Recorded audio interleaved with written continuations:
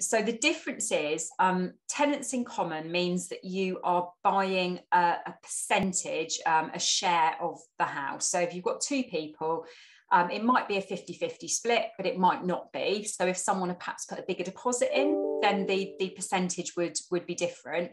But ultimately, you would own your own share of the house in your sole name, in theory. So if you die without making a will, then that share of the property would follow the law of intestacy. So the government basically decide where it's going. So if you've got children, it would go straight down to children.